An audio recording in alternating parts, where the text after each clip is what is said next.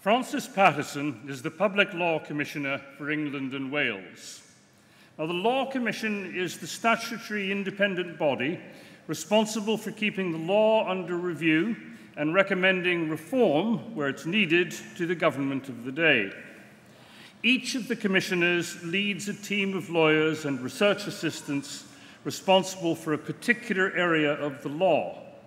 Frances Patterson leads the team responsible for the scrutiny of public law, which is the sphere of law that deals with the state and its relations with individuals.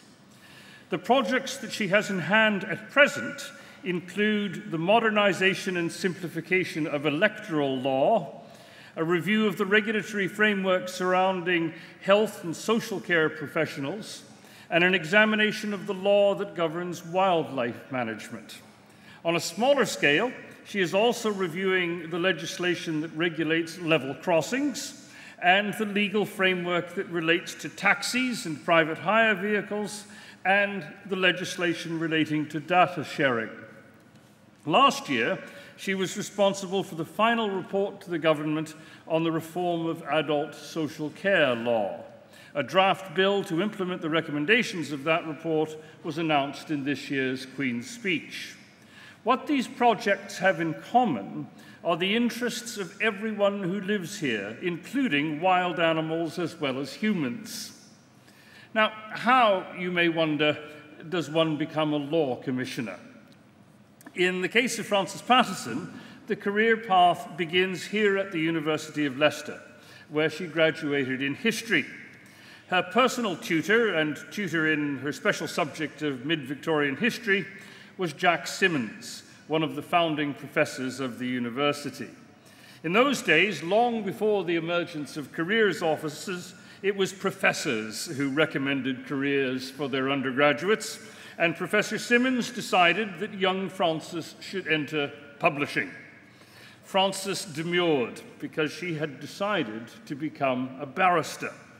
She had been interested in reading law when she was at school, but had been put off by her teachers on the grounds that no member of her family had ever been in the legal profession. On graduation from Leicester, Frances therefore went off to London, joined Middle Temple, and studied at the College of Law, where she read for the bar. Even at that stage, there were signs that she was destined to have a career of great distinction. At the Middle Temple, she was the Campbell Foster Prize winner, and she was a recipient of a Winston Churchill Pupillage Award. Frances began her pupillage in London and completed it at what became King's Chambers, centred in Manchester and Leeds. She was taken on as a tenant in those chambers, then the only woman tenant, and 25 years later became its head of chambers. Through those decades, specializing in town and country planning, environment law, compulsory purchase and compensation, and highways matters. Along the way, she was appointed Queen's Counsel, or as lawyers say, took silk. Later, she was elected as a bencher of the Middle Temple, that being the way that the Inns of Court honour the distinguished contributions of their finest barristers. She was appointed as a recorder of the Crown Court and as a Deputy High Court judge. In one aspect of her career, she has also fulfilled Professor Symonds' intention that she should go into publishing, in that Frances is consultant editor of and contributor to Judicial Review, Law and Practice, which is published by Jordan's, and she is a consultant editor of Jordan's Public Law Online. Now, Frances Patterson's professional life is centred on planning, environmental law, and public law. She has variously acted for and against housing, leisure, and retail developers, including Sainsbury, Tesco, the National Grid, BP, and in the higher education world, the University of York, where she helped the university gain planning permission for an entirely new campus, thereby giving the university the potential to double its size. She played an important part in public inquiries, such as the Manchester Second Runway, which was the subject of environmental protests, and the Trafford Centre, the subject of a legal battle that went to the Court of Appeal and then the House of Lords. These are enterprises that give rise to strong feelings and heated emotions, and those involved are fortunate to have the knowledgeable involvement of Frances Patterson, who is alert both to commercial imperatives and to impacts on ordinary citizens. Frances's expertise in difficult inquiries was recognized by her appointment as chair of an independent inquiry mounted by a health authority into the failings of agencies involved in the protection of a 5-year-old girl stabbed to death by her schizophrenic mother. Frances Patterson's legal work only once brought her to Leicester. Barrett's planned a housing development down by the river, and the issues with which Frances had to contend included the presence of pylons on the development layout. Now, this encounter with our electricity infrastructure did not bring her into contact with the university, as our assets do not include pylons. The renewed link instead came through an alumni dinner in London, one of the most fruitful initiatives of our enterprising Vice-Chancellor. The goodwill generated by that evening led Frances to accept an invitation to return to the campus to give a lecture in the School of Law. She arrived to see what she rightly described as a transformed university campus. We have long been a fine university, and the changes wrought in recent years means that our architecture and ambiance are now correspondingly fine. We are immensely proud that Frances is associated with our past and that she is now associated with the university that we have become.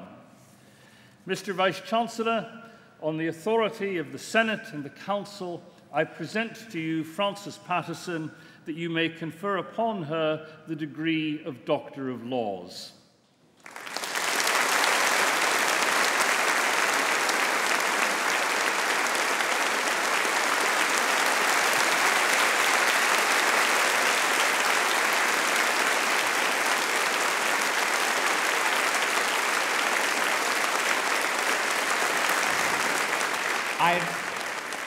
I admit you to the degree of Doctor of Laws and welcome you among us again. Many congratulations. Thank you very much.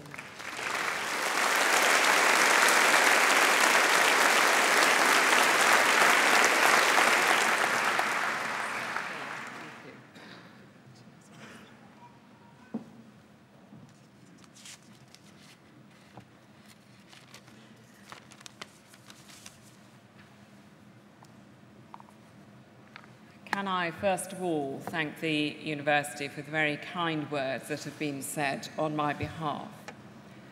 Can I, next of all, say how very odd it is to be back in the same room where I graduated many, many years ago. So my experience is something from which you can draw lessons, as opposed to necessarily learn, but you can draw lessons.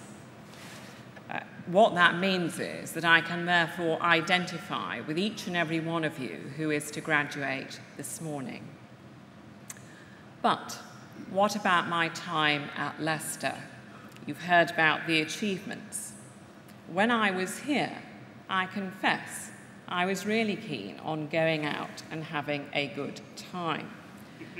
That took place either here, and indeed, apart from my graduation, the last time I was here was with David Bowie.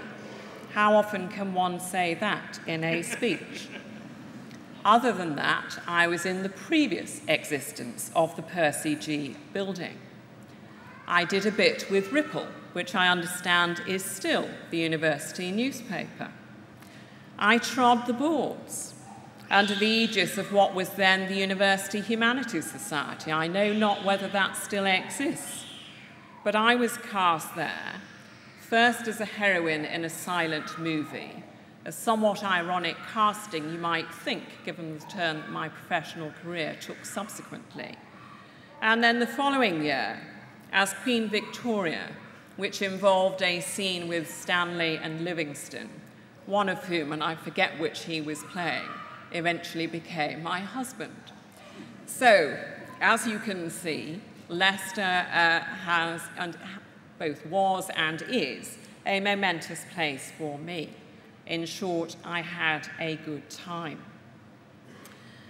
And then, at the age of 20, when I graduated, and all too soon, It was over. What was I to do? Much to the relief of my parents, and therefore I can address this part to the parents who are here, because I've been through it myself with my own children now, I decided I had to be a bit more focused. And I read for the bar. I was lucky. I fell into something which I enjoyed. I worked hard at it, and as a result, I had some fortunate breaks along the way. Others thought that I was quite good. But it did not always look as if that was to be the case. When I started at the bar, as you've heard, women were somewhat of a minority species. And those that were practicing were really practicing in the area of family law. My clerk thought that was going to be the way I had to go. He sent me off to do an undefended divorce. I lost it. How can one lose an undefended divorce was a source of complete bemusement to my clerk, not to say other members of my chambers. He tried again, my clerk that is, with a different area of law, this time with criminal law. Surely, Miss Patterson, you must be better at that. He obviously had visions of the Martha Costello going back to the 1980s. He sent me off to represent a lady arsonist. I represented her. I successfully got the sentence adjourned for a period of time so that she could demonstrate she was responsible, caring mother for her children. What did she do? She set fire to another building. Clearly, criminal law was not going to be my way either. So my early years were a series of false starts. And frankly, planning and environmental law, therefore, was the only thing left for me to do. But it was fun, and I enjoyed my time at it. The Law Commission also is fun. Many of you here may not know, apart from hearing what Gordon has said by way of introduction to me, what the Law Commission does. Let me just give you a short thumbnail sketch of my last week. I have been on Radio Merseyside, Radio Cornwall, and LBC. The latter, I unexpectedly landed up arguing with Bob Crow about taxes. I was locked in earlier this week into a room by the Department of Health to read the white paper which came out on social care on Wednesday. And indeed, on Wednesday, I saw the product of one of my reports translated into the draft Care and Support Bill, which is now published for pre-legislative scrutiny, but which hopefully will be on the statute book sometime next year. The point is that one never knows what life is going to throw at you. One has to be resilient. One has to be adaptable. And one has not to be afraid to go for it. All of those qualities will have been contributed to you all as a result of your time here. You will be well equipped for the onward journey. You must remember that you are as good as anyone from anywhere else and have confidence in moving forward. I thank the university for this honour, which is great indeed, and one which it's fair to say I never expected at all. But most of all, I wish all of you here who are graduating today the greatest of success in your onward careers and have fun in developing them. Thank you very much.